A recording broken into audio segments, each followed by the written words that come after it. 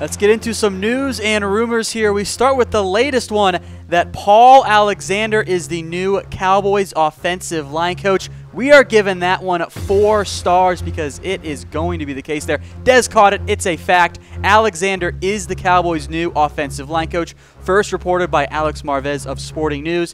He comes over from the Cincinnati Bengals, where he spent 20-plus years as the team's offensive line coach. He is as veteran and experienced as they come in the NFL. We'll keep it rolling now into some Brice Butler talking. Skip Bayless tweeted out that Brice Butler was the #1 wide receiver on the Cowboys. Butler kind of said something similar. We're giving that one the good old fake news, folks. Brice Butler is not the best wide receiver on the Dallas Cowboys. Did he look great when he was on the field with Dak Prescott? Yeah. Should he have played over Terrence Williams? Probably so. Is he better than Dez Bryant or even Cole Beasley? No, he is not. You cannot claim to be the best wide receiver on an NFL team when you haven't topped 350 yards in a season since you were in high school. So no, Brice Butler is not the best receiver on the Cowboys. That is fake news. Some more on Brice Butler. Will he leave the Cowboys? This one is much more likely. We are giving it 3 stars because Butler said if he's coming back, it's to be as a starter. And guess what, folks? Brice Butler will not start for the Dallas Cowboys next year. So we're not giving it 4 stars because there is a scenario in which Butler ends up realizing that he's not going to be a starter anywhere, and he comes back just to have another year with the Cowboys. But for right now, it's not likely that he's going to come back. All right, folks, I am Tom Downey. Follow me on Twitter at WhatGoingDowney. I have a little special edition of the Cowboys Report for you today. The rumors section will do this every Monday in the offseason going forward, catching up on all the latest rumors and news around the Dallas Cowboys. And if this is your first time watching the show, you'll see the stars throughout. Here's what they mean. 0 stars, it's the Eagles Super Bowl rings. They've got 0. It's fake news. It's not a real thing. 1 star is there's a small shred of truth.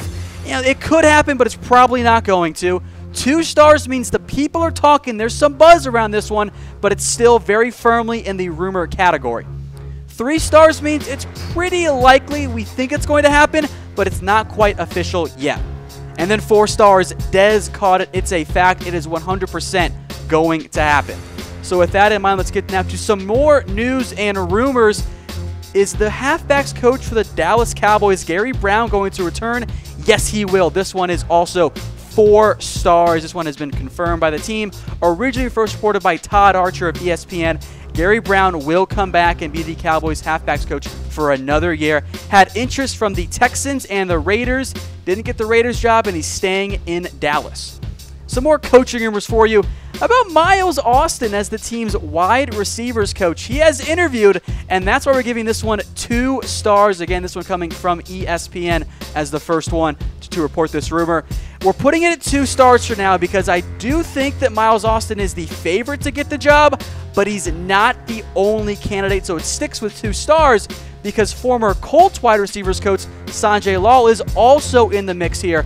Both of these will get 2 stars here, as Lal was most recently the Colts wide receivers coach, has also coached for the Bills and the Jets in the past. But it's 2 stars for both Lal and Austin. They appear to be the top candidates right now for the Cowboys wide receiver coach position. How about some more positional coaches, and namely on the defensive side of the ball at linebackers? Matt Eberflus has been heavily connected to the Colts job, taking it if Josh McDaniels gets the head coaching position. If that happens, that does seem pretty likely, but we're going with 2 stars because there's a lot of if and then in this scenario. Namely, if McDaniels gets the job, then Eberflus could do it, neither of which is set in stone, especially because the Titans have fired Mike Mularkey, and they could make a big run at Josh McDaniels. So I do think Eberflus leaves this offseason, but I don't know if it's going to be to the Colts quite yet. Back to the player side of the ball here. The Cowboys have signed a safety. Marqueston Huff, a.k.a. Quest, has signed a futures deal with the Dallas Cowboys. The team has confirmed that. A 4th-round pick out of Wyoming a few years ago has bounced around the league for the Titans, the Ravens, a couple other spots as well, the Chiefs and the Bucks among them. He has signed. It's 4 stars. As for whether or not he makes the team, not quite as likely. Looks kind of more like a camp body unless he really surprises. But keep an eye on the former 4th-round pick out of Wyoming.